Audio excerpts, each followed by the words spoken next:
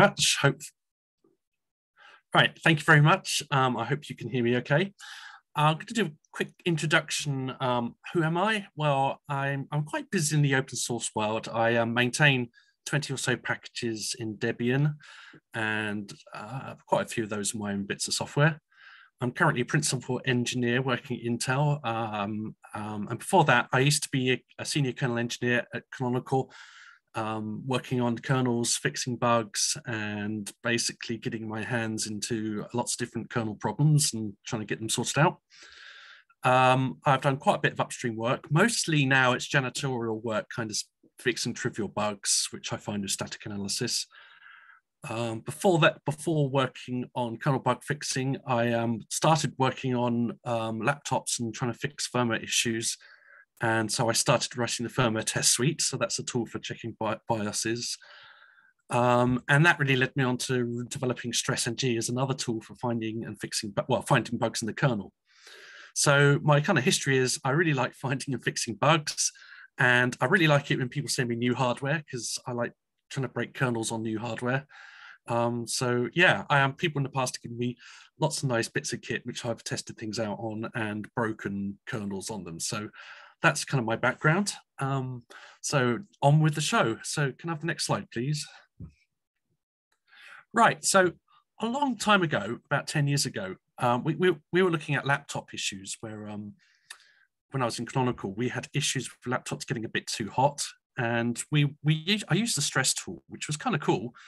It's a great tool written by Amos Waterland, but I wanted to add some more tests to it. So I started reworking StressNG adds stress the next generation, hence its name NG. It's not a brilliant name, but there we go. And the whole intent there was to make laptops really busy, see if we can burn CPU cycles and hammer the memory and cache to make laptops overrun with thermal temperatures. And we kind of did that, and that was really to complement the work with the Intel Thermal Daemon, which is a tool designed to keep laptops from overheating.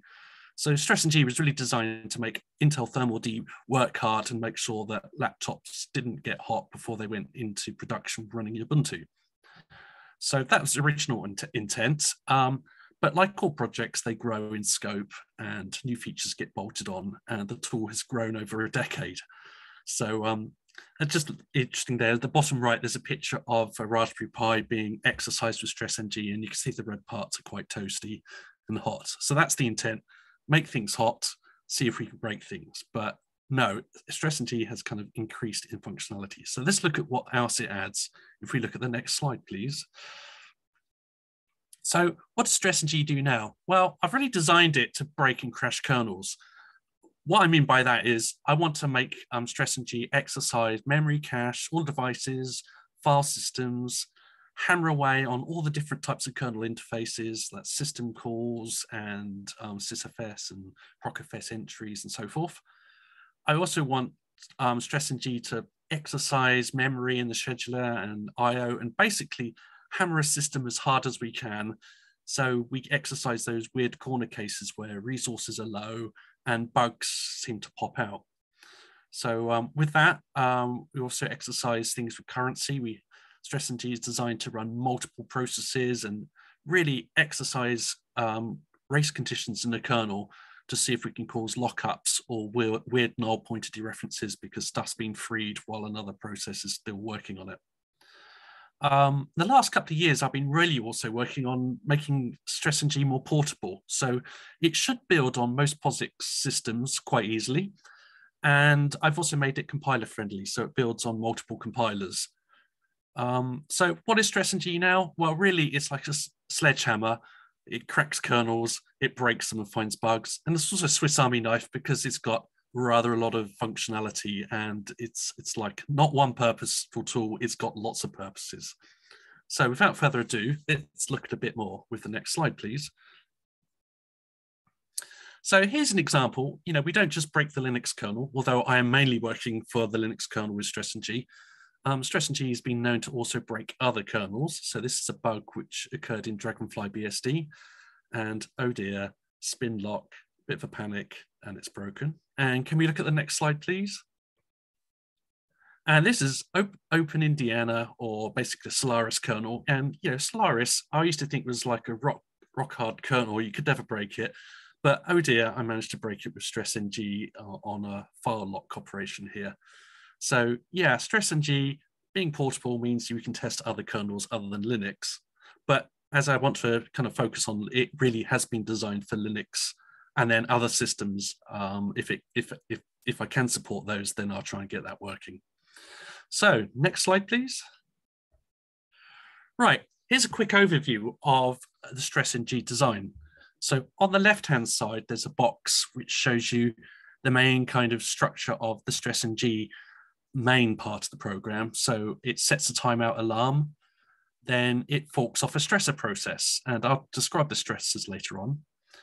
And then it waits for the stressor to complete, and then it reports any metrics such as BOGO ops or memory consumption or how long it's run for.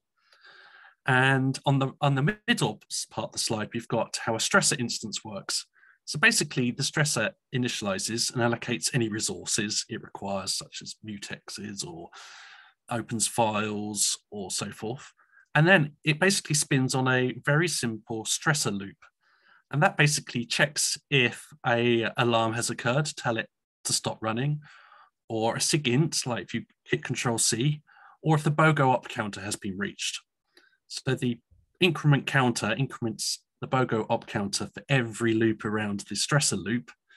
And you can tell StressNG to run, say, for a set amount of BOGO ops, or you can make it run for a certain amount of time. So the time part is where the alarm works, and the BOGO op counter is where the increment counter and keep stressing checks for the number of loops you do. And then when the stress is finished, it cleans up, writes some statistics into some shared memory, which the main process can read, and then it exits. So that's about it. Single stressor instance in this example, but StressNG can run with multiple stressor instances up to 4,096. And those stressors can be any of the 280 stressors which are written into StressNG. So this example here just shows you one stressor running, but imagine StressNG running lots of stressor instances in parallel, and that's where we can scale up the ability for StressNG to really hammer a system and try and find bugs. So can I have the next slide, please? So as I mentioned, StressNG now comes with over 200 stressors. So these stress tests are cover a lot of the kernel space, and they do lots of different things. And when you combine them, you basically got a very powerful ability to hammer a system and try and force bugs. As I said earlier, you can run one or more instances, and they could be run in parallel. And each stressor of the 228 cases can also be run in parallel. So you can run a mix and match stress tests, run them in parallel. The stressors are focused. They basically do one thing and try and do that well. So a stressor will not try and do lots of different things. It tries to keep focused on one particular stress scenario, such as exercising memory or exercising cache or exercising the CPU in a specific way. And StressNG also, when it's terminated, it can report lots of different types of stats. So StressNG can show you the load average.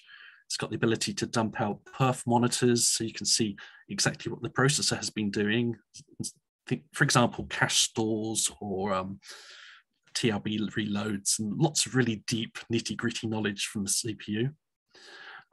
It can also show you things like how much memory is being used and the BOGO op counter as well. And that shows you some bogus measure of throughput for each stressor. So that's a very quick overview. Can we have the next slide, please? So let's get into details. Here's a very simple example. The first example runs the CPU stressor. Now, it has CPU 1, which means just run one instance of the stressor, and the -T option says run it for 5 minutes. So StressNG will just basically run the CPU stressor, which will exercise lots of different CPU operations, such as floating point, integer maths, jumping around, instruction cache usage and stuff. So it basically makes the CPU as toasty as possible, and we'll run it for 5 minutes on one CPU. But we can do more than that. The next example shows stress G minus cache 8. So that runs 8 instances of the cache stressor. And also can run the memory contention stressor, which will basically have, in this example, 4 M-contend stressors, which will exercise reading and writing memory and trying to basically exercise the memory in a way which will be detrimental to the processor. So it's fighting over memory reads, memory writes in the same or different locations across cache and across memory. And this test, the -t option says run it for 1 hour. So you can see the T option, you can specify minutes, hours, you can specify days, or even years if you're that inclined, or seconds. So the T option allows you to specify the time, and the number of stressors specifies how many instances to run. In the final example, we're running the virtual memory stressor, and using the number 0 says to stress G run, well, find out how many CPUs there are on the system, and then run the VM stressor on every CPU. And this is kind of handy if you don't know how many CPUs you've got, or you can't be bothered to put them in. You know, the 0 option will always pick up the number of available CPUs. So my laptop's got 8 CPUs, so minus VM0 is equivalent to running minus VM8. And there are other options as well. So each stressor might have extra options. So the VM stressor has an option to specify how much memory you can use. So for this example, I'm using VM bytes 95%. So the stressor will look at how much memory is available and use 95% of that. Also, I'm enabling the verify option, and that tells the stressor to exercise memory and then read back the results to make sure there aren't any memory errors. Now, when you put the verify mode on, tests will run slower because verification takes a bit of an overhead. So if you're using benchmarking with BOGO ops, turn verify off and you'll get faster results than if you have verify on. So hopefully that gives you a quick overview of how to start different stressors and how you can run one or many stressors, or you can mix and match stressors, and also how stressors can have extra options to drive them or configure them in different ways. So can I have the next slide, please? Right, so as mentioned earlier, for the VM bytes option, I gave it a percentage, but you can also specify sizes in megabytes or gigabytes or terabytes. So whenever there's an option to specify size, it will normally be the stressor name bytes, or for example, VM will be VM bytes. And if you're stressing like the hard disk, then it's HDD bytes. And you can specify sizes in kilobytes, megabytes, gigabytes, or terabytes, depending on the suffix of the size. Or you can even put percentage as a percentage of the total resource. And again, with times, you can specify minutes, hours, days, years. For time, the default is in seconds. So you can specify like minus T30, that would be 30 seconds, or minus T30S, that's equivalent of 30 seconds as well. You cannot specify fractions though. These are all integer values, I'm afraid. So maybe one day I'll address that and fix it properly, but currently all the sizes and times are in integer values. So hopefully that gives you a flavor of how to configure sizes and things. How is stress and G different from LTP? I'll answer that question at the end of the session, I think, if that's okay. Thanks for that question. Right, can I have the next slide, please? Right, so one of the strengths of stress and G is we can use concurrency to hammer a system. So as I said earlier, we can run multiple instances of a stressor and multiple instances of lots of stressors. And these stressors are being monitored by stress and G as they're running. So stress and G can tell if the killer has killed a memory stressing instance, and it will restart that stressor over and over if it gets although one can override that default by using the unify option.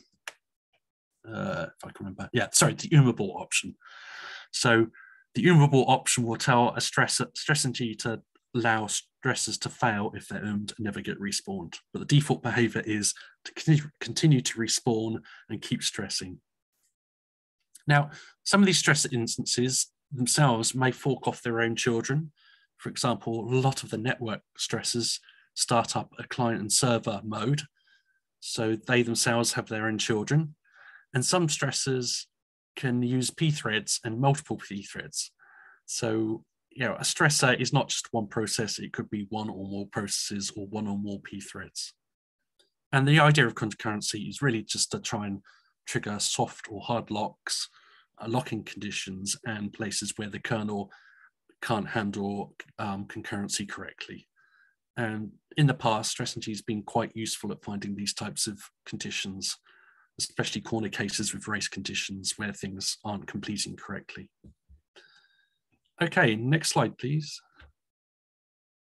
So I'll quickly give you a view of some of the stress cases we've got. So stress-ng has been designed to stress CPU caches.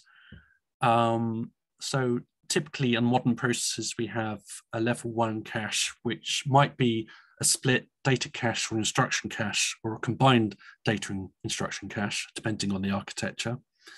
Nowadays, most processors have a level 2 cache, and there might be even a last level cache, level 3, or even a level 4 cache. And finally, we hit the actual memory, the DRAM chips.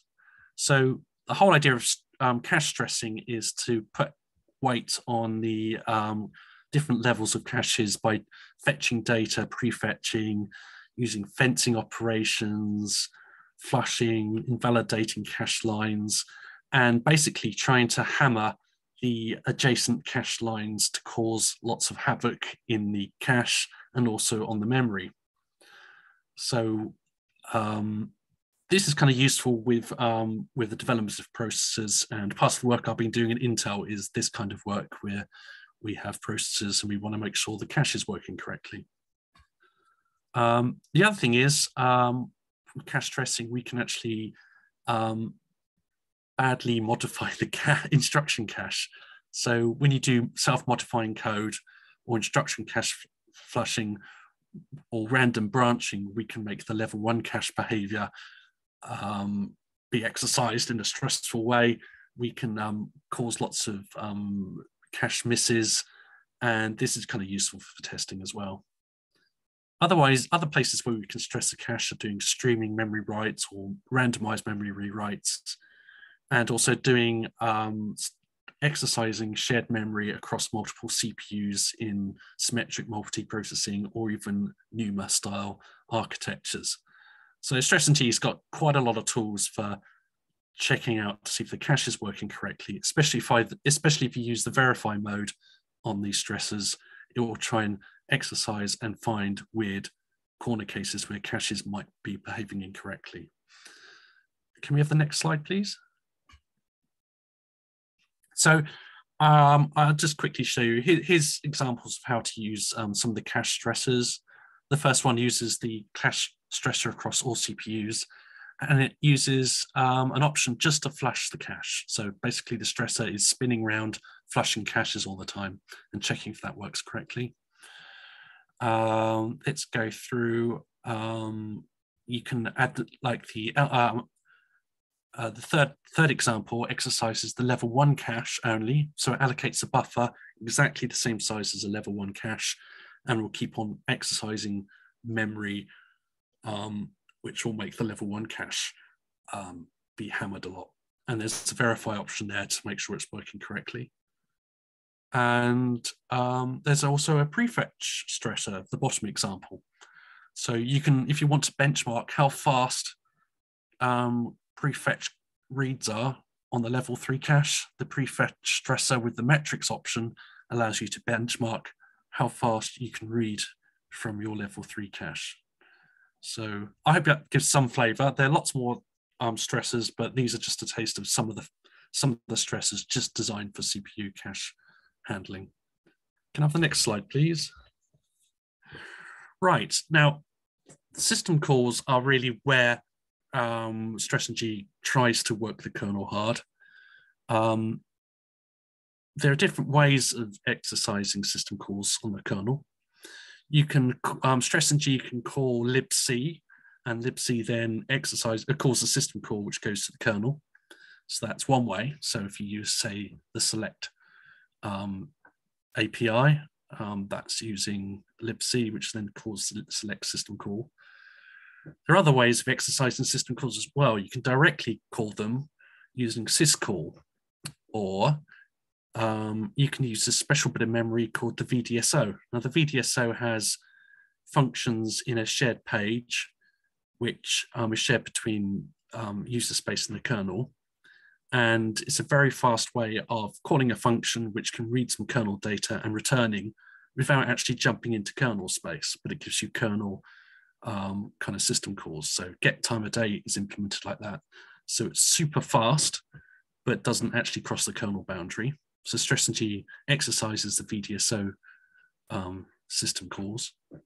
Also on x86, we use the x86 syscall instruction, and also the x86 int syscall trap handler as well. So we're trying to exercise different ways of entering the kernel, various different ways.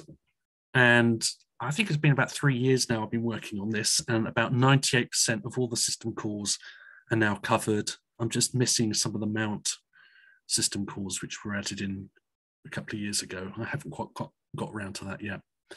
So the idea is basically cover as many of the system calls which are provided in Linux, and I'm also working on that for different operating systems as well. And the way we test these system calls is obviously we use valid ways of using it. So each system call has a valid use case. So stress-ng tries to exercise all those different use cases. But also we've got ways of exercising invalid arguments. So we use the system calls in just stupid ways, wrong arguments, and ways which are kind of pathologically stupid, just to see if those trip kernel bugs. Now, this is not a replacement for things like syscaller, and syscaller is a fantastic way of fuzzing kernel interfaces. Stress-ng is not intended to do that. Stress-ng is just intended to use system calls, and with a large combination of system calls being used in lots of stressors, hopefully that forces out a different class of bugs. So if you're really interested in breaking system calls, use syscaller. Next slide, please. So here are some examples. I've got a stressor called sysinval, which just uses lots of different permutations of invalid arguments. I've got a stressor which calls lots of different random system call numbers which are not valid. And for example, we found a bug on the RISC-V kernel where the boundary wasn't set correctly, so we're causing a kernel error with that. As I said earlier, we've got the VDSO being tested, and also we can test x86 system calls. So there's a different, mix of ways of exercising system calls as illustrated there. Next slide, please. So other kernel interfaces, apart from system calls, are the dev, sys, and proc file systems and dev nodes. So these use the traditional Linux mindset of everything as a file. So for device entries and sysfs and procfs files, stress-ng will iterate over all the ones it can find, and it'll try and open them, perform IARC tools or file controls on them. It'll try and memmap, do read and writes where appropriate, and basically exercise as many different ways as possible on these different files. The whole idea here is to use like sysfs and procfs in ways which maybe weren't designed, just to try and catch bugs and shake out issues. And we've had some success with that in the past. For example, doing seek and reads at different offsets and moving around on a seek and read on a sysfs file. I think that triggered a bug and that got fixed. And with device entries, stress-ng will detect what type of device they are, such as block devices or character devices, and it'll try and determine what type of device it might be as a subset of that. So it might be a CD-ROM device, and then it will exercise lots of IO controls on the CD-ROM and try and force out bugs. So it tries to be thorough, but there's still more work to be done there because device drivers are a huge part of the kernel, and there's a lot of work to get full coverage. One other thing to say is sometimes when exercising these, the kernel might just break, or maybe a device just hangs for a while. So StressNG's got intelligence to detect if opens get blocked, and it will back off and not try that again if something's gone wrong. So it tries to get StressNG tries to move forward if it gets stuck, but sometimes kernels just break, and StressNG will then eventually stop working if it can't move forward. But it tries its very best to keep on working. Next slide, please. So here's some examples. We got StressNG exercising the device stressor on every CPU. We have to running this as root allows you to access more functionality from the device drivers, but it does come with its risks. And the option klog check will check for any new messages appearing in the kernel log, and it will report those to standard out when running StressNG. That way you can see if the kernel panics or throws any weird warnings when exercising device drivers. And the same kind of examples following on for sysfs and procfs. So one difficulty is there are multiple devices and thousands of files in sysfs and procfs. So if you run these stressors, please run them for at least 5 minutes or maybe much longer, depending on the speed of your machine, just so that every file gets exercised in these pseudo file systems. Can I have the next slide, please? Right, quickly moving on to the scheduler. This is a very naive diagram on the left-hand side, but basically there's a run queue and lots of stressors are queued up on different CPU threads.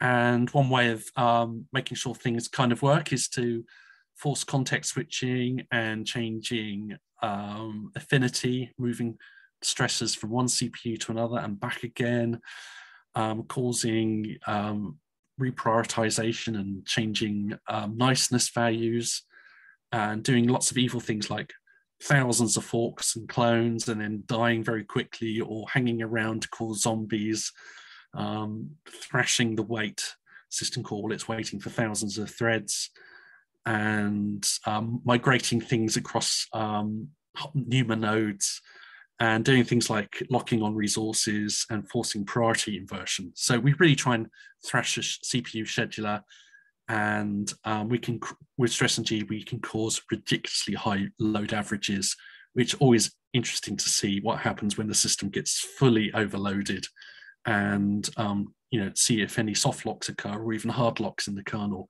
when the scheduler has a massive run queue. So that's the mindset behind that. Can we have the next slide, please? So again, here are some very quick examples. The first one exercised the fork, vfork, clone, and daemon stressors. So that's multiple instances on all CPUs with lots of stressors running. If you run that, you'll watch your load average just crawl up to a stupid level. We could do things like create zombies, so we can create processes which die but wait a while for being reaped. We can force heavy context switching with the switch stressor, and there's some other stressors which also can force context switching, but here's a good example. And the HR timer stressor is really cool because with the HR timer adjust option, it will try and figure out what's the shortest timer interval to schedule to create the most timer interrupts. And when you run this across multiple CPUs on a system with lots of CPUs, it's really amusing to see how many thousands of or millions of interrupts you can generate on the high resolution timers. And this is one way of exercising a system to see if you cause any problems with that. Next page, please. So there are too many really to list here, but to give you a flavor of the different types of scheduler stressors, here's the definitive list at present. I just want to pick out a few. There's one, where is it? There's a soft lockup stressor, which was designed to cause soft lockups. And there's another stressor. Where is it called? Sync load. This one creates a load which scales across all CPUs, and then in synchronization, it will stop the load for duration. And then it will, in another synchronized event in time, it will start the load. So it will start and stop load across the whole across all the CPUs. And that's kind of useful for seeing how frequency scaling occurs, and seeing how well the system can spin up and then shut down when you've got loads peaking and spiking very frequently. But there are far too many examples here to give you, a worked example on each. So please refer to the StressNG manual. But I just want to give you a flavor of, there are lots of different ways of stressing this scheduler with StressNG. Next slide, please. So network stressing, this is still work in progress. I've got a partial coverage of the network stack with StressNG. And essentially most of the stressors, a stressor such as UDP or TCP or DCTP or SCTP stressors start a client and server. They talk to the kernel and basically use the loopback network device driver to send messages to and from the client and server. So it's all within the system. Packets never go outside the system, so you can't do denial of service attacks on other hosts. So that's the idea there. So there are quite a range of stressors for that. We also do ICOMP and ping flooding on the local host. And StressNG also supports raw socket and raw UDP client server models. I try and exercise as well all the IO controls and set SOC options where possible. And StressNG network stressors can use different ways of sending and receiving messages using the send and write family, and conversely the receive and read family of system calls to send and receive data over a socket or over the network. Currently we support IPv4, IPv6, and also Unix domain sockets. Next slide, please. So here's some examples. The first one is a UDP stressor on all CPUs. We also enable UDP Lite, and we specify IPv6 for the UDP domain. So as you can see, the options are there are quite flexible and allows you to target different use cases. I've got some background noise. Thank you. Right. For TCP socket stressors, there's a socket example there, and where possible, you can use zero copy for faster packet transmission into the kernel space. And the SOC options there says use send message to send a packet or send data. The next example is a SOC mini stressor, and this one's useful because it runs 200 instances of the SOC mini stressor, and the SOC mini stressor itself will open up thousands of socket connections to itself. So it will basically thrash the machine with hopefully tens or even hundreds of thousands of open sockets. And we can point this to a specific interface as well. So that's another socket option. So all the network stressors have an IF option to specify the network interface to be used. The default is the loopback, but you can specify other network devices. And again, you can mix different stressors. So the bottom example shows TCP and SCTP protocols being used with 8 and 4 stressors being run in that example. So mix and max, hammer the network. You can also specify each stressor allows you to specify the port being used as well. So if you want, you can move ports around and target the same port with lots of different stressors as well, just to cause havoc. So have fun with that. Next slide, please. So there are lots of different types of network-specific stressors. I mentioned a few earlier, but there's the whole list of stressors which could be used for the network. I also exercise the Linux netlink interfaces. So that's the proc and task netlink interfaces. I also do a bit of network device stressing on the interface there.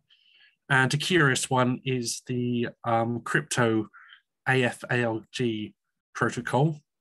So you can actually talk to the crypto engines in the kernel over a socket.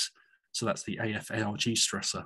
So it's not really a network stressor, but it uses a network socket. So I just included it in this list. So yeah, there's a bit of coverage, but ultimately I would like to cover more protocols. So if anyone is a real kernel and Linux networking guru, please consider adding more stress tests for me where there are gaps, because I'd love to see that. Right, next slide, please. So I hope I'm not boring everyone with all these examples, but I'll go on to now the virtual memory stressor. So on the real physical hardware, we have physical pages, but Linux allows those pages to be virtualized. So each process, when it uses a page, is using a mapping from a physical page. Now, StressNG tries very hard to exercise memory mapping and virtual memory space with lots of devious stressors. So the idea here is to really see all the different ways we can memory map pages, change attributes, map it to files or physically back to memory, change attributes with the way stuff is shared, change protection bits, exercise page sharing across processes, and basically force page eviction and swapping and all sorts of havoc like that. So we're trying to basically exercise the memory subsystem in the kernel and try and cause problems. Things like pages, when you've got tens of thousands or maybe millions mapped, StressNG can exercise page traversal, and that exercise is walking over different pages and causing translation look-aside buffer refreshes and basically hammering the virtual memory subsystem as much as we can. Next slide, please. So I might have showed earlier the VM stressor. The VM stressor is an interesting one because it contains lots of methods for stressing memory. So it's a good one if you want to have a system and you want to make sure memory is working correctly and you're not getting bit rot. The VM stressor is a good first try. In the first example, I'm using 8 stressors on nearly all the available virtual memory. The VM populate basically says when a page is allocated, back it with physical memory immediately it's mapped. And the verify option says when exercising each page with a test, make sure the bits are all correct and we haven't had any bit errors during the testing. Now, the second example shows 32 gig of memory being exercised by the VM stressor. And I introduce here the VM method option. And the VM method option allows one to specify the different ways of exercising the memory. And there are lots of these options, and I'll describe them at a later point. But for this example, we're using a bit flip stressor, and that goes through every single bit in each byte, in each page of the 32 gigs, and will flip them from 0 to 1, one by one, and then verify those bit flips worked correctly. But the VM method has, as I say, lots of different ways of hammering memory in lots of different ways, from rotating or shifting, XORing, popping in different patterns, walking over cache boundaries, and all sorts of weird and wonderful ways to try and cause memory bit corruption. The next example shows an abuse of the virtual memory system by running the break and stack stressors. So if you're not clued up about how the break work, the break or S-break system calls are used for using allocating memory on the heap. So the break stressor is equivalent to using like malloc, allocating lots and lots of memory, and this will cause paging, and then hopefully the kernel might kill the process using the killer once it's used too much memory, because the way Linux's killer and overcommit works. The stack stressor just keeps on pushing data onto the stack and tries to run out of memory through abusing the stack. So it's basically, if you've got lots of swap, this stressor will take a long time to complete because swap is slow, but eventually it will get to the point where there's no more memory left and the Oom killer will kill the stressor. And stressng will restart that process. It will just keep on stressing until you stop it. The final example shows how to generate minor and major page faults. It's an exercise to the reader, I think, to explain how major and minor page faults works. But just to let you know, if you want to create millions of page faults, use this stress option. Next slide, please. Here's some other examples. You can do things like run random memory advice hints on lots of pages. So that's the advice stressor. If you look at the advice system call, you'll see there's lots of different ways of giving hints to the virtual memory subsystem to say things like, I want this page, or I don't want this page anymore, or please page this in and back it with physical memory. So there's lots of different ways the advice stressor exercises lots of different pages. The next example uses the memlock API to try and lock pages into memory so they don't get swapped out. If you run this stressor with thousands of instances, it will try and, as root, it will try and lock as many pages into memory, and then you get weird bugs occurring because other processes can't get that, well, get swapped out, and maybe you'll see daemons crash and so forth. So it's a good way of allocating lots of pages and causing a bit of havoc. Other ways you can exercise memory. The next example uses the memory map stressor, and it backs the memory mapped pages with a file, and it's a 4 gigabytes worth of allocation. So that's a simple example there. And the remap stressor does memory mapping and remapping. So again, we exercise the memory remap API. So it's all very simple stuff, very focused. But we need to test the kernel APIs and abuse them and see if any bugs pop out. Next slide, please. Right, how are we doing time? Yeah, memory. There are lots of different ways of exercising with stressng.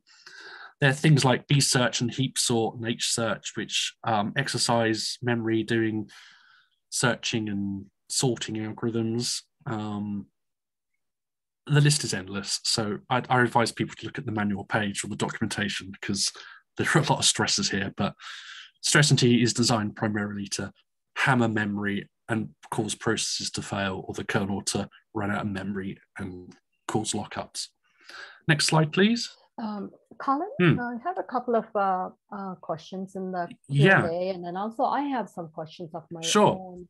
Wondering if it might be a good break for you. Yeah, because I'm doing a lot. I can skip through here. Or maybe we can go through. So let's ask them some questions. That's a good idea. Okay. So would you like to, is this a good time to answer some of the questions?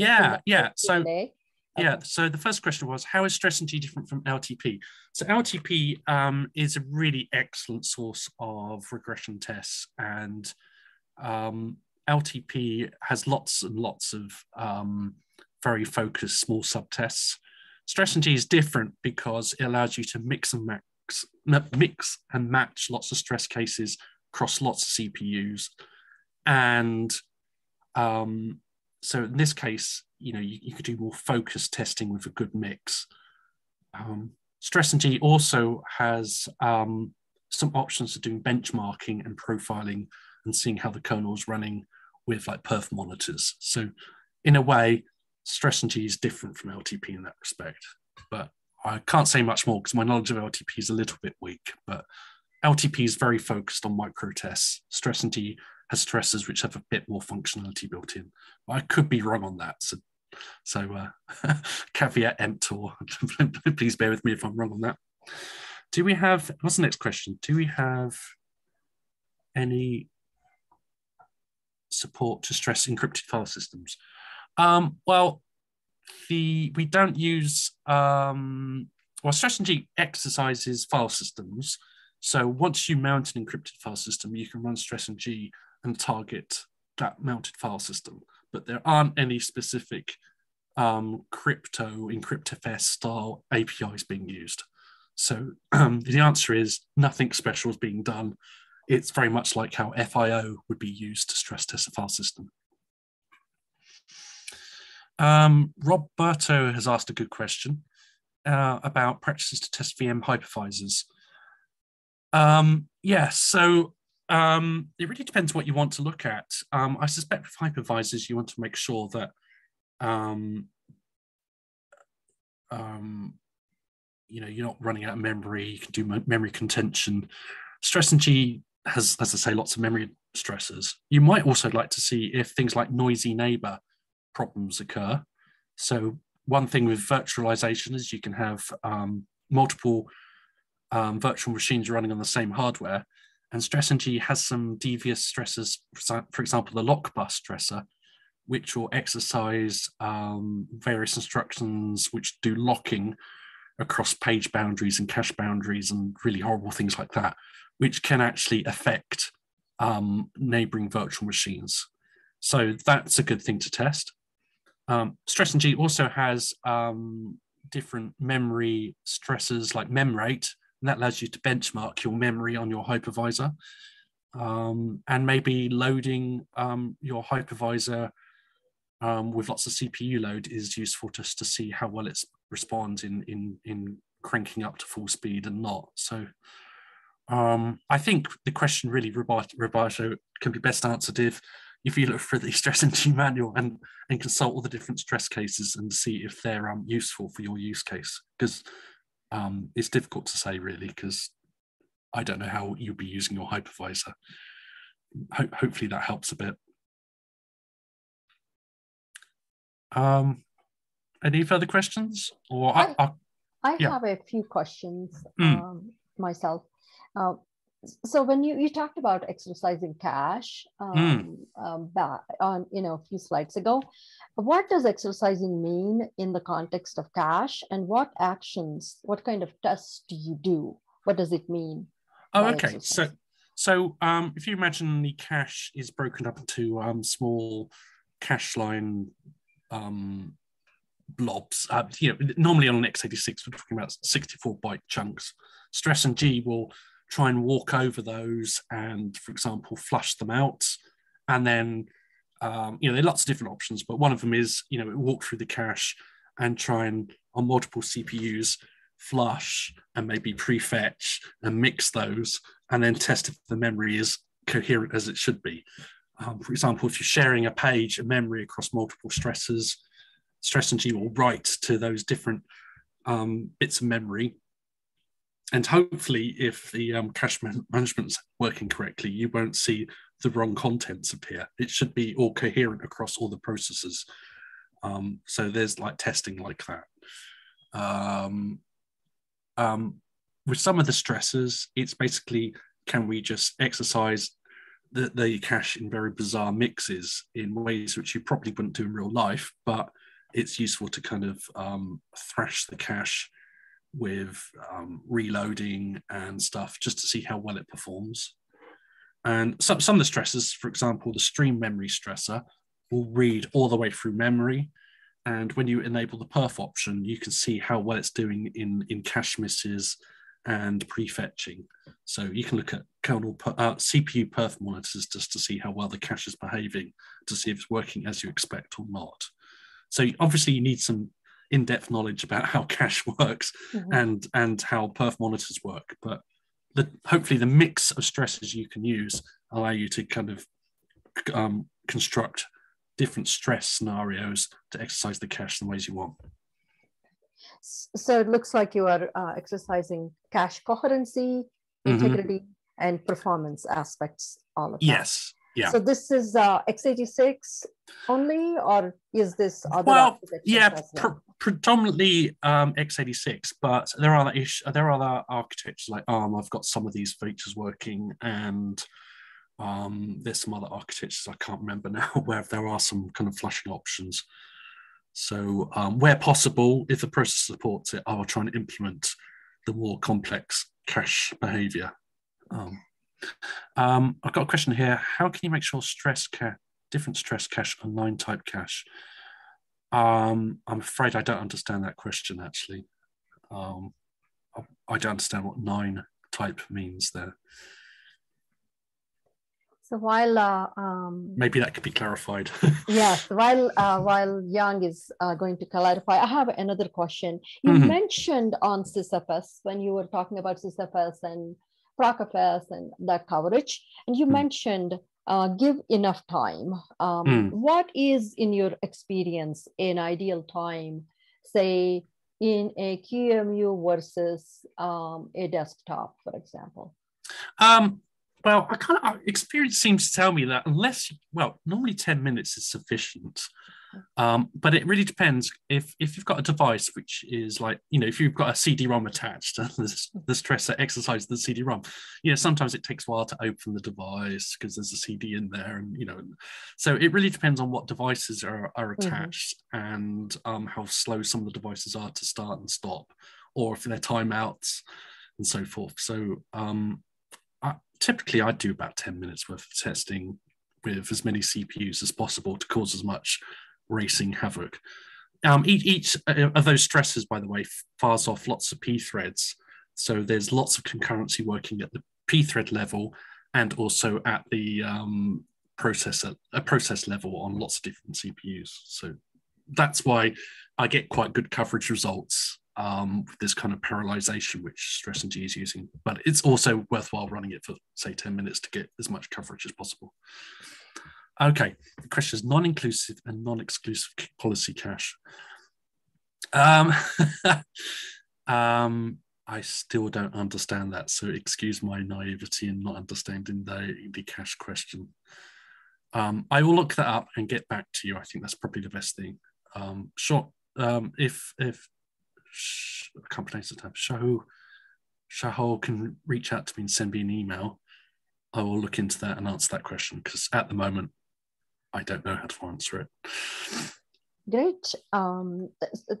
Thank you. And I have, I have a couple more questions. I've been writing down questions during the presentation because I was kind of manning the or advancing the slides. What is load in your sync load option? You mentioned load. Oh, okay, sync load. What does it mean?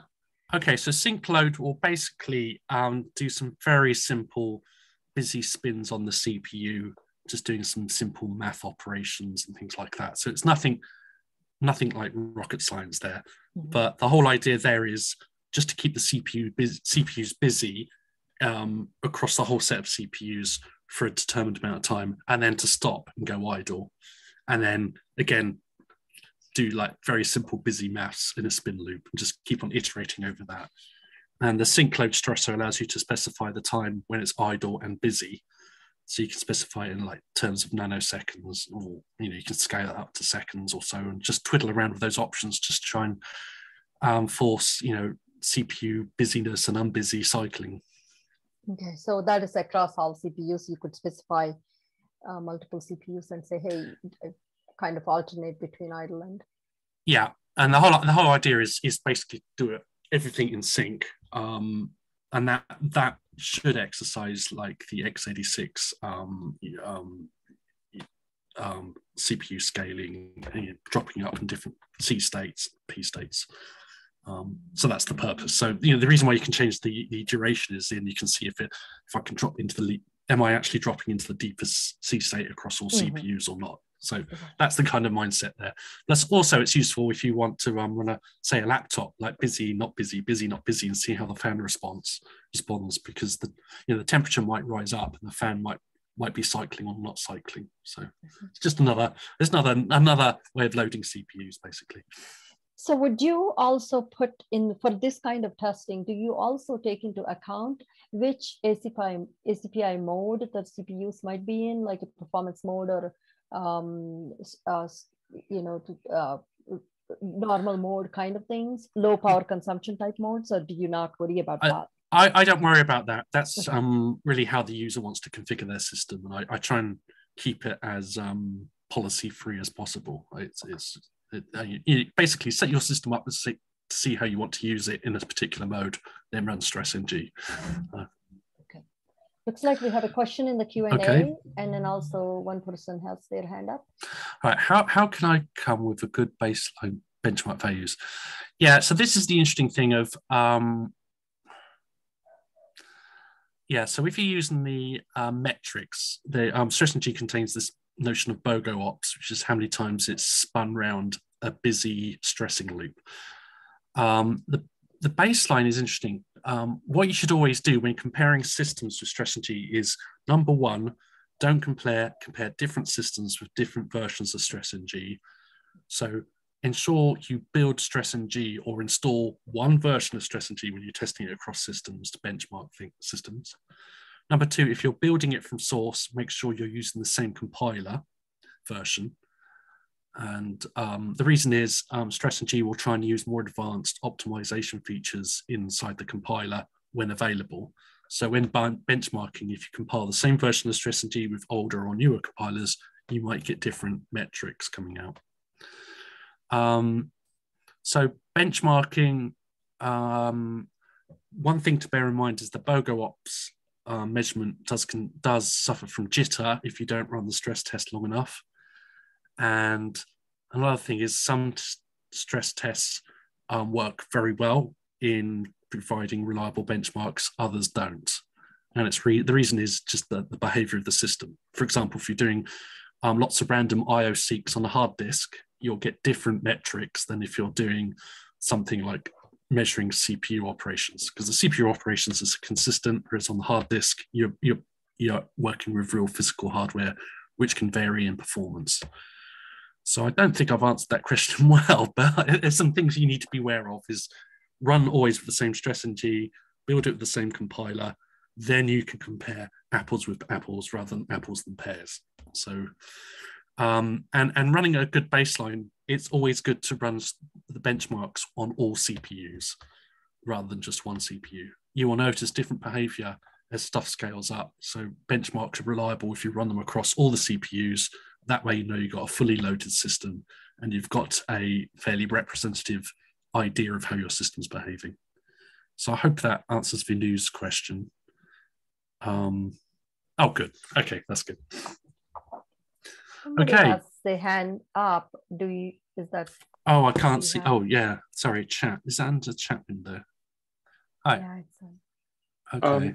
So can sorry for the early question about inclusive and exclusive cache. So what I mean is, because some of the level of the caching, they might inclusive of the lower level. So that means when you, right? Yeah. Okay. Yeah, so okay, I got it. Yeah, so the cache, the stresses are particularly naive. So if you say I want to stress the level 1 cache, basically stress-ng will allocate a buffer exactly the size of the level 1 cache and then exclusively exercise that. So you will get probably leakage down, the stuff gets flushed out from beforehand. But if you're spinning on that one blob of memory which fits inside, say, the level 1 cache, then hopefully that will keep it active in that as that working set. So I don't have any smarts to say exclude, stuff from level 2 or level 3 or DRAM. It's not that smart. Hopefully that answers your question. Yeah, sure. Thanks. Cool. Well, okay, that I think wraps up questions, and then we can move back to the presentation. Let me take you back, and then I'll zip through because I think I've got lots of examples, so maybe people can look at the slides later for more worked examples. I think I've got quite a bit of content to go through, so let's go on to the next slide and we'll zip through. Okay. So as I say, lots of examples here. Thermal overrun was really what stress-ng was designed originally to do, and stress-ng has lots of different ways of exercising the CPU.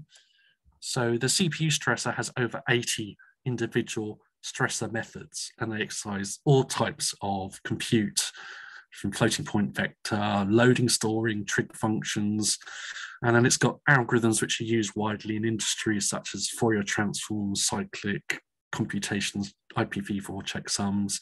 There's also compression and packing and all sorts of things being used there. So I think stress-ng at this point is fairly representative of ways to make your CPUs hot and exercise them.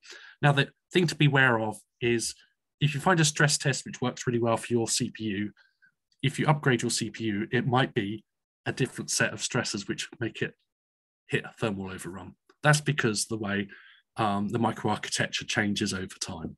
So, you know, always be aware that what is today's good test might not be so in 2 years' time. And it also is per architecture specific. So something on x86 makes it really hot might not be the same for a Raspberry Pi. Next slide, please. So I won't go through them all, but here are some more examples of ways of stressing stuff. The thing to notice here is there's a TZ option, and that allows you to dump out the state of the thermal zones. So you run your stress test for 5 minutes, and the thermal zones, the temperatures for every thermal zone on your computer will be dumped out, and you can see how hot it's getting. And third example down, the int 128.32 is a really good CPU stress test for x86 systems. It tests 128-bit integer maths and decimal 32-bit maths. And for some reason, this seems to make modern x86s quite toasty hot. So that's bearing in mind. And the matrix stressor is useful because it does the compute and cache-bound loaders and stores. So the cache gets hot and the compute part of the CPU gets warm as well. So those particular tests, which are illustrated here, seem to produce the most heat, but your mileage may vary on different systems. Next slide, please. So as I said, the minus TZ option will dump out thermal zone temperatures in centigrade and Kelvin. So, you know, it's kind of useful just to see how my laptop gets hot here. And that's after changing the thermal paste. So, yeah, very simple example, nice data coming out of it. Next slide, please. Some other compute options is JPEG compression. It produces a series of different types of images to compress with JPEG stressor. We've got Zeblid compression. We've got vector maths and wide vector operations. These are only really supported in modern x86 processors or architectures which support the GCC vector maths. I'm using the GCC target clones attribute to try and generate code which matches new versions of CPUs as well. So if you've got the latest and greatest x86 system, then hopefully GCC will produce code which is quite efficient or relatively efficient for your target processor. And this is determined at runtime. So when the stress test starts up, it will say, oh, you've got all these fancy wide vector operations. Let's use that bit of code. Another one to look at are hashing functions. StressNG has, I think, at least 20 hashing functions, and they're good for stressing, shifting, multiplying, and memory and cache activity. So those kind of make the system a bit warm as well. Next slide, please. Just to say again, StressNG's CPU stressor is very wide and rich. So look at the which option, CPU method which, and that will show you all the different stress methods in the StressNG CPU stressor. Next slide. Storage. Now, some folk asked earlier about eCryptFS.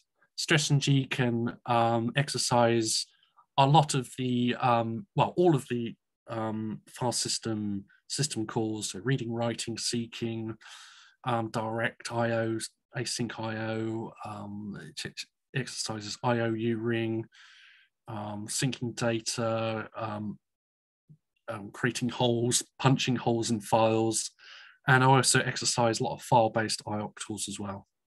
There's locking as well, all the different locking APIs, which Linux has way too many. So you can exercise that on the file system. So point it to your favorite file system, be it eCryptFS, ext4, XFS, ButterFS, whatever, or ZFS, for example, and then run the stress test on that. And we've also got the ability for StressNG to actually exercise the raw device by doing lots of random read patterns and interesting read patterns, which is kind of fun on a traditional old hard disk because you can move the head back and forth and exercise it. Now, StressNG is not really a benchmarking tool replacement for FIO.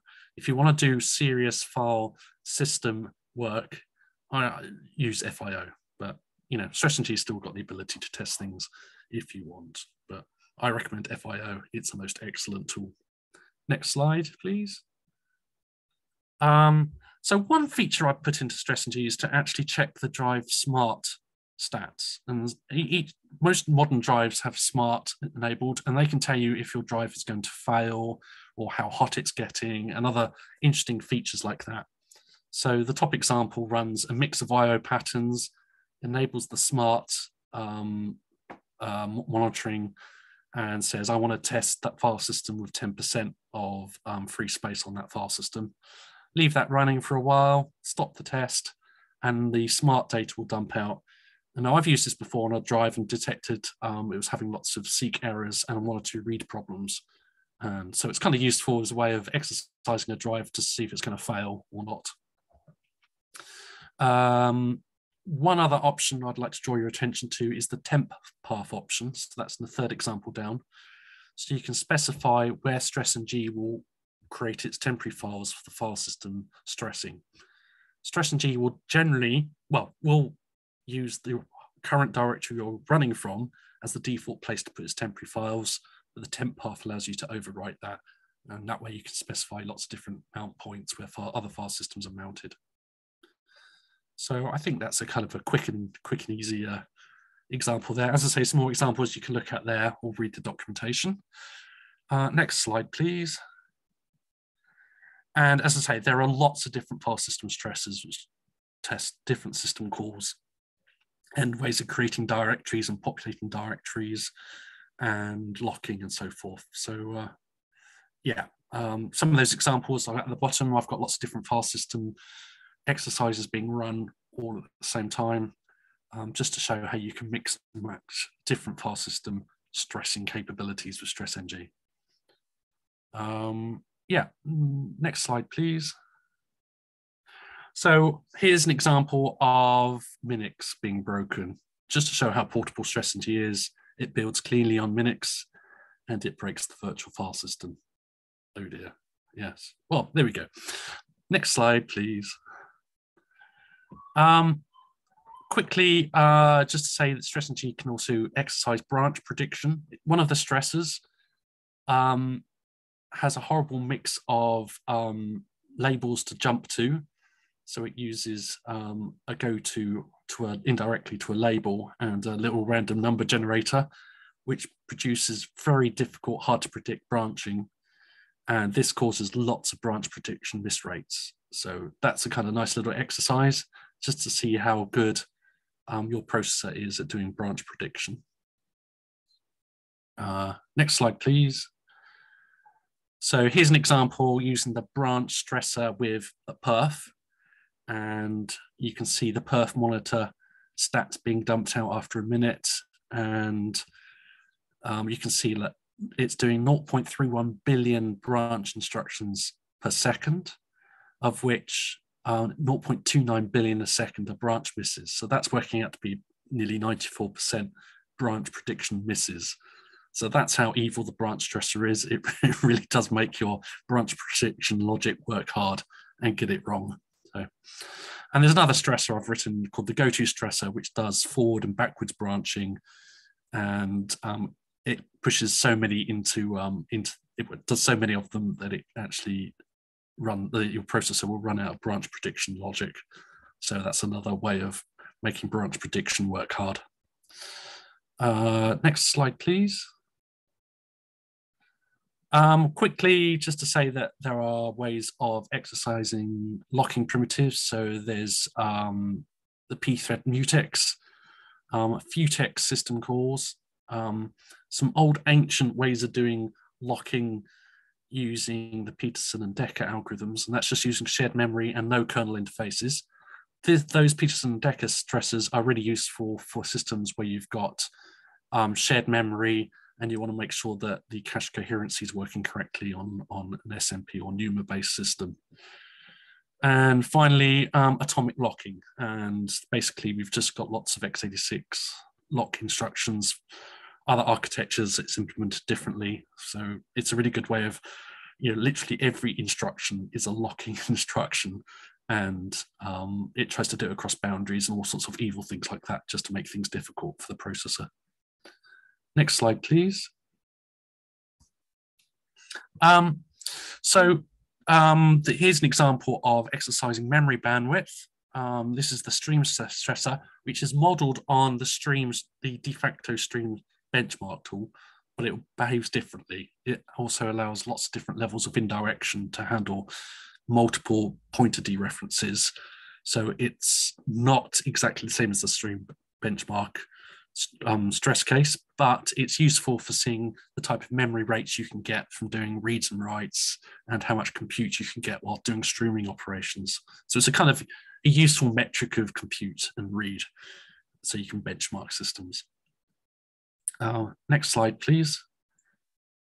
And the next slide shows you this current one shows you the memrate stressor, and this will do writes and reads of various sizes.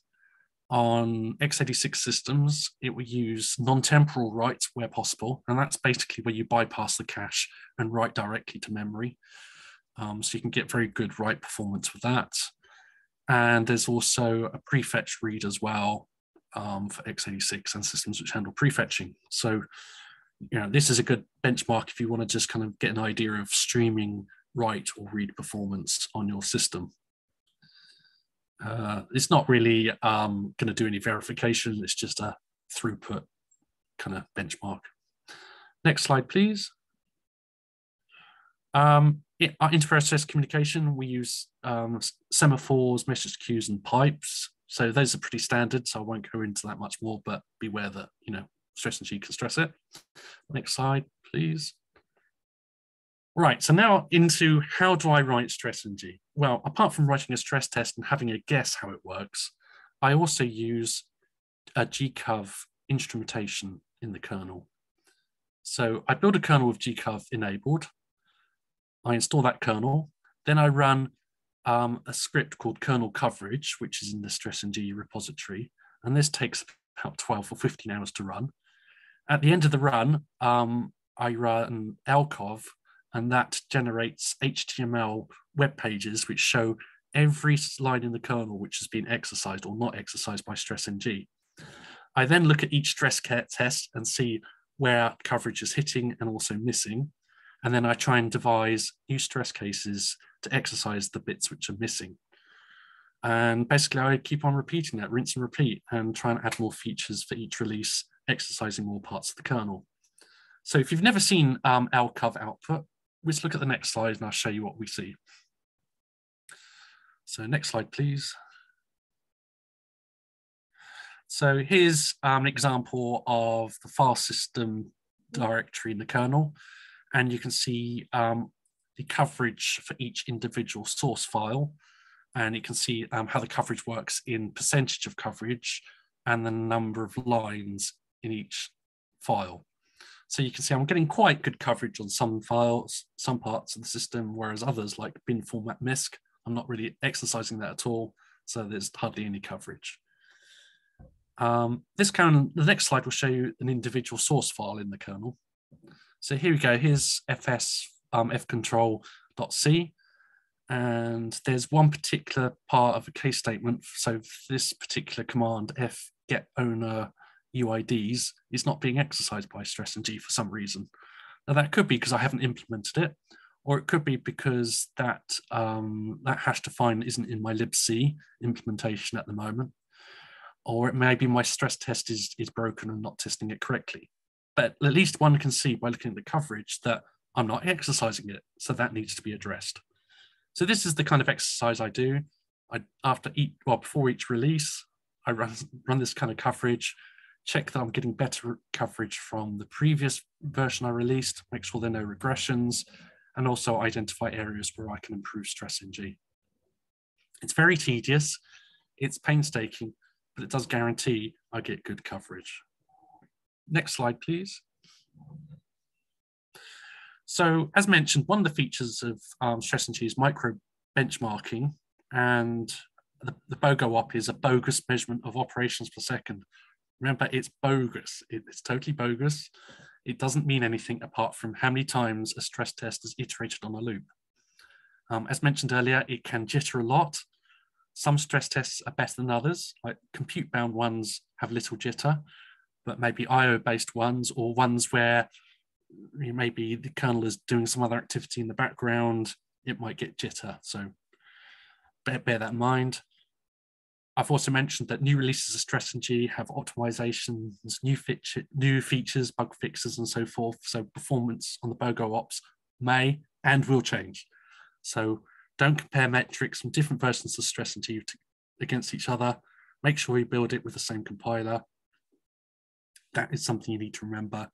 And the BOGO ops are not gospel truth. This is not a true benchmarking system, but it's something to give you a feel, a good kind of indication with a few percent of sloppage, so it's jittery, it's sloppy, it's not perfect, but it's a good way of getting an idea of how well your system's performing. Like benchmarking is really hard to do. It's really hard to get right. So treat this out with caution. The metrics option shows you the BOGO ops rates, and there's also a times option, which shows you how much CPU time and system time, user space time has been used for each stress test. And the example below, I'm running the CPU stressor and I'm saying do 10,000 BOGO ops and stop after that. So you can basically specify how many iterations you want to run rather than just specifying the time to run. Next slide, please. I think we're running out of time. So here's an example of the matrix stressor being run and the type of output you get. Notice that the first one I'm running with 1 CPU, the bottom one I'm running with 8. The number of BOGO ops from the first one is not 8 times improved on the one with 8 CPUs, just because the way things scale and we're using threads, and you don't get a one-to-one, a one-to-one improvement as you increase the number of CPUs. But that gives you a flavor of how the metrics work, and the type of BOGO ops stats you get. So you've got stuff like the real time is the wall clock time, and then you've got user and system time in BOGO ops a second. So there are different ways of measuring throughput based on how long it's run or how much CPU it's used for different parts of the user space or kernel combined. I hope that makes sense. If not, ask me later and I'm very happy to clarify that. Quickly moving on to the final few slides. It's a bit of a marathon, this. So here we go. Is this perf? I've mentioned this before, so I won't elaborate, but here's an example of the stream stressor with perf options. And you can see how many cache misses I'm getting, level 1, level 2, and TLB, that's misses and stuff. So perf is great for seeing how the system runs. You think of a stressor, run it, get perf output, and see how that changes on your system, or to see where the hotspots are. So that's kind of useful. Next slide, please. Yeah, the other thing you can do while running a stress test, you can use like VMstat, thermalstat, or IOstat options to get more data out of StressNG while it's running. So the bottom example, we're running IOstat every 5 seconds, and that will show you how many reads and writes are occurring every 5 seconds, and the actual data, the amount of data being read and written as well. So that's IOstat.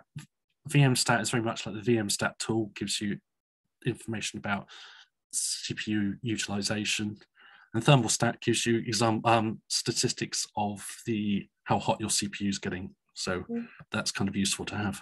And you can run all those 3 in parallel. So you can VMstat, thermalstat, and IOstat all running at the same time if you so like. Next slide, please. Just to mention that stressors are all gathered together in things called classes. So if you want to run like all the file system tests together, you can use the class option. So for this example shows you I'm running the file system class. I'm going to run them sequentially on 8 CPUs, and each stressor, file system stressor, is going to be run for 1 minute. So you can kick that off and come back in an hour or so after it's walked through every file system stress test. So this, it's just a useful way of collecting stresses up in a group of very similarly designed stress tests. I don't use it that much, but some folk do. So a couple of questions, Colin. One is, so this would you say running all these classes, say, putting in a shell script, would that exercise the kernel overall? Yeah. So if you did stress, well, actually, you could, if you want to just do all the stresses, you could just run stress ng minus seek 8 minus t 1 minute, and then stress ng will work through every single of the 280 stresses for 1 minute each on all the CPUs, or 8 CPUs here. But the class option allows you to say, actually, I want to just exercise all the stresses which exercise interrupts. So you could do class interrupts, or you could say, I want to do all memory specific ones, so it'd be class memory, and all the memory type stresses will run. So it's just a way of bundling them together and kicking it off and running it for a while and then coming back to see how it's worked. So one question I have is, as we were talking about earlier, about LCOW, and that's cool, by the way, how you determine if you need to make improvements to stress ng to keep up with the kernel. How often do you find yourself making changes to stress ng to keep up with the kernel features? And then also, how extensive is that work you find yourself? So it's actually, I mean, a lot of stress ng I develop in my spare time. So I keep, as I work on the kernel quite a lot, I keep track of what's going into Linux Next and what Linus is actually pulling in for the next kernel. And I also look at things like Linux Newbies, which has a list of all the features going into the kernel. So I try and keep an eye on what new system calls and maybe extra flag options and IOC tools and things are being added to the kernel. And then I build a kernel, the latest kernel, run the current stress test on it, and then eyeball those areas just to see, just to verify that I'm not actually exercising them. And then I'll write the stress test. So it takes a bit of time. I must admit, I do a release normally of stress ng once a month. So I do the coverage at least once because I do it around the release time. And then using that coverage data, I then write down a roadmap of extra things I want to put in for the next release. So that's generally how I drive it. It's rather ad hoc work. It's kind of spare time stuff I do in the evenings or the weekend. So it's kind of boring. It's mind-blowingly boring, but I like to do it because I like to kind of add more features in. So we have a question, looks like, from Paul. In the Q&A box. Oh yeah, let me find that. What's been the taste of benefit of stress ng? Okay, so the greatest benefit is really, for example, the when I was working with in Ubuntu, we were bringing up the RISC-V platforms. So we had a couple of development platforms. And we were working closely with the vendor there, and they were running stress ng, and we were running stress ng, and we were finding all sorts of features just because of the new architecture. There were problems with the system call interface, for example, and the way stuff was not being mapped correctly. We were causing panics when exercising the virtual memory subsystem in weird ways. So, it's great for when you're doing new bring up of new platforms. It's also really good when new features of the kernel arrive, you enable them. It's good just to kind of thrash it with stress ng just to see if it behaves correctly. So I think that's the benefit.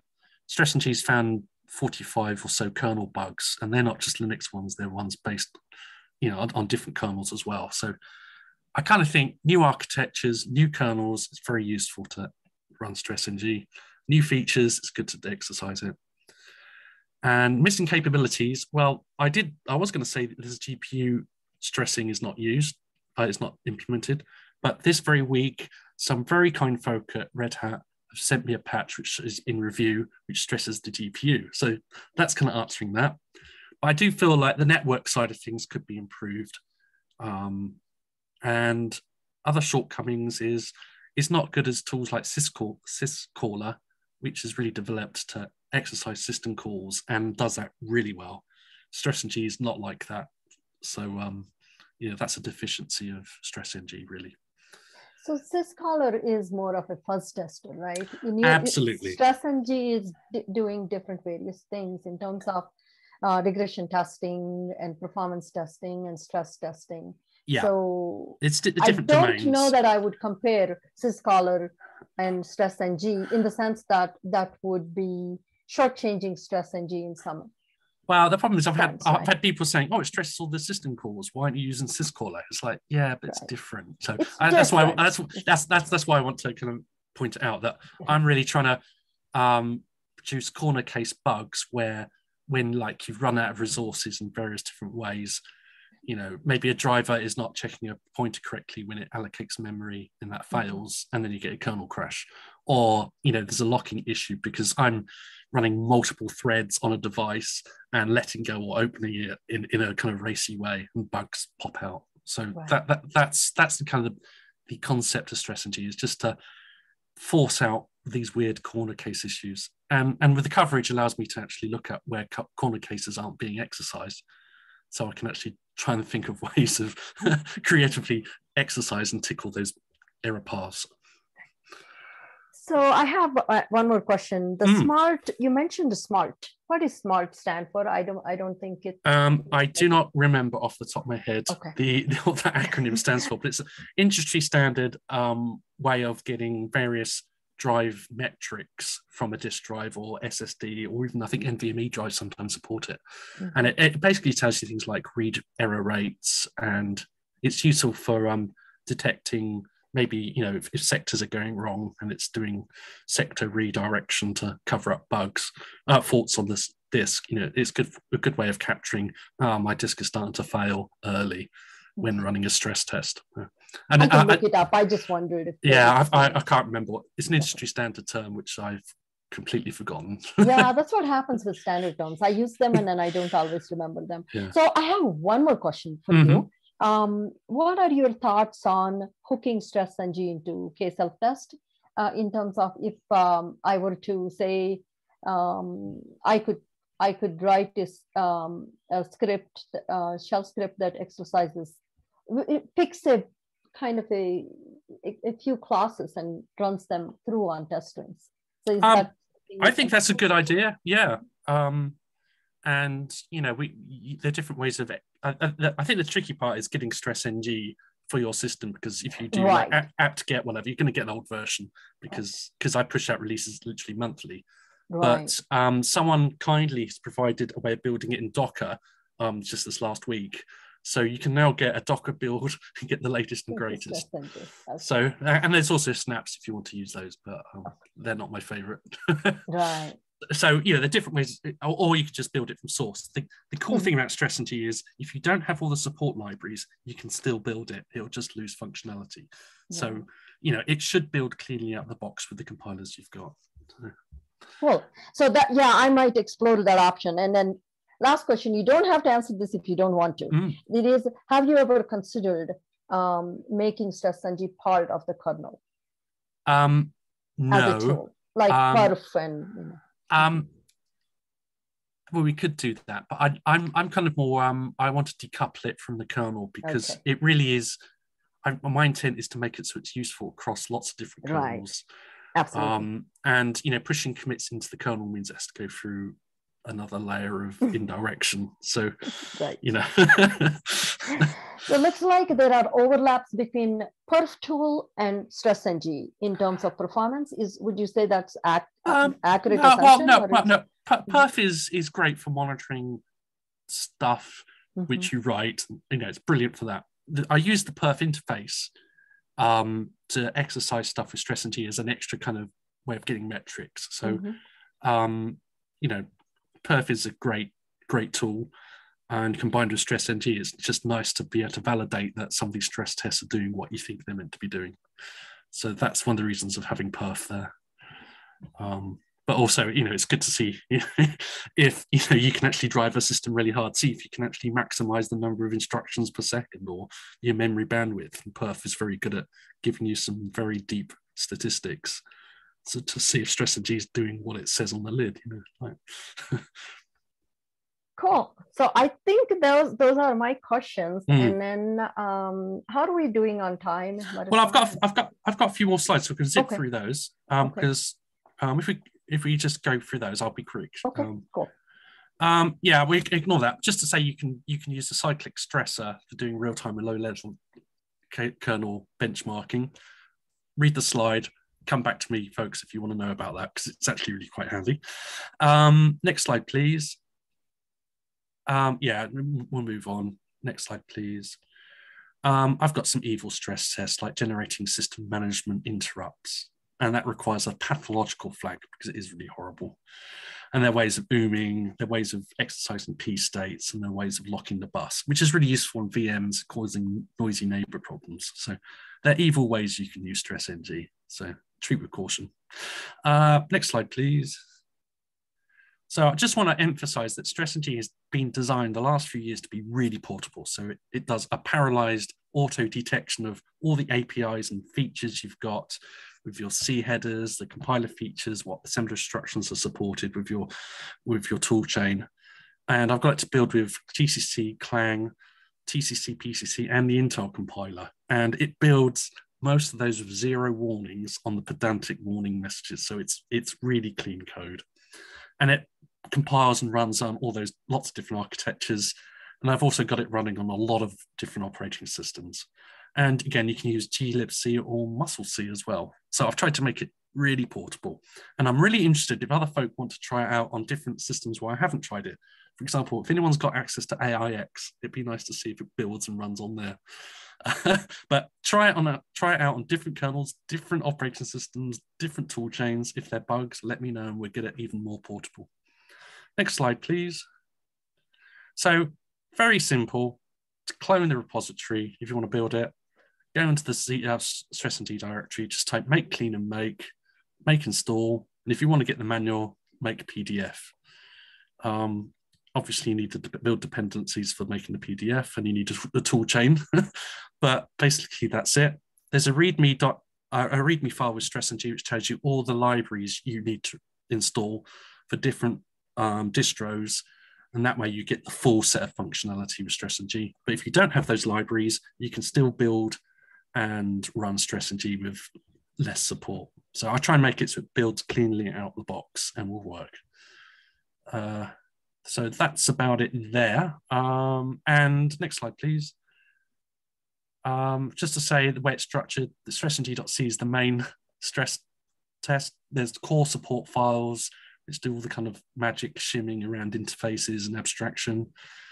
Stress-ng.c, all the stressors, their test directories and their Debian config. And basically 2 make files. Just run make at the top level and it'll do all the stuff for you. That's it for that. And I think we're down to the final slides now. Next slide, please. Yeah, as I say, I'm really heavily making things work correctly. So I do static analysis on stress-ng for release it. I build lots of compilers. I test it on lots of different operating systems, on lots of architectures. And most of this done, I got 90 virtual machines set up to do the testing to make sure it really is not buggy when I release it. But bugs still do escape, but I try and minimize that with thorough testing. Next slide, please. Yeah, and for people who really want to get involved with stress-ng, be great if people can see if we can improve the iOctal coverage across different drivers, add more networking support. There's the new family of mount system calls I haven't even implemented yet. There's always work to keep it in sync with new kernels. And x86 has been focused a lot in stress-ng, and other targets would be really useful, different architectures. And the kernel is majority driver code. Stress-ng should be testing drivers better to find more bugs. I think most of the bugs now are in the kernel drivers. So, that's where we can focus next on getting stress-ng to be better. I think we're down to the final slide now, please. Yeah, just to say, got 180 stressors. We found 45 kernel bugs. Micro scheduling with the micro benchmarkings found 15 or so kernel improvements, and that's through the 0-day CI integration Linux project. Stress-ng is being used by lots of, quite a few distros for kernel regression checking. People are using it now for research in the cloud domain, and it's also being used to check for microcode regressions by some folk. So, it's getting a lot of use. And I do get feedback on how it's being used. But if you're using stress-ng in a really interesting way, let me know and see if we can improve it for you. Final part, this is the place where everything's kept. So please refer to those URLs and the manual. Please read the manual before asking me questions. And yeah, that's about it, really. Thank you, Colin. a great presentation. Sorry, there's a lot of content there. There's a lot of features and stress and so apologies if I overran. Colin, do you want to see if anybody has any final questions? We have a couple of minutes. Yeah, sure. Let's wait for some questions. Okay, great. The other thing is I'm very approachable. Send me an email or report bugs on the project site, and I'll try and get answers to you pretty quickly. Normally a day or so, unless I'm on holiday.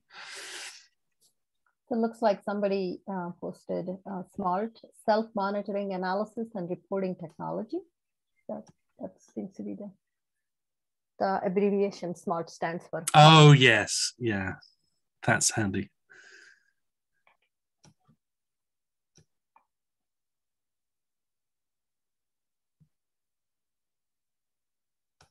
Oh, one more message.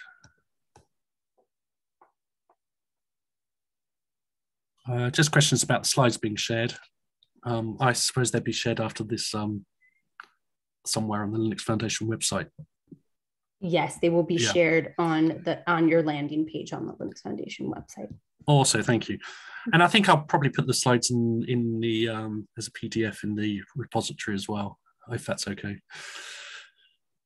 Absolutely. Awesome.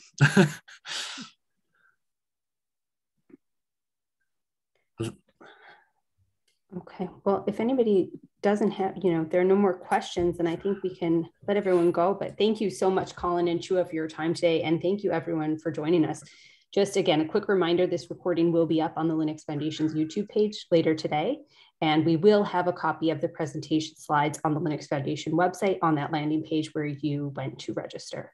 So we hope you will join us for future mentorship sessions. Thank you so much. Thank you. Thank you.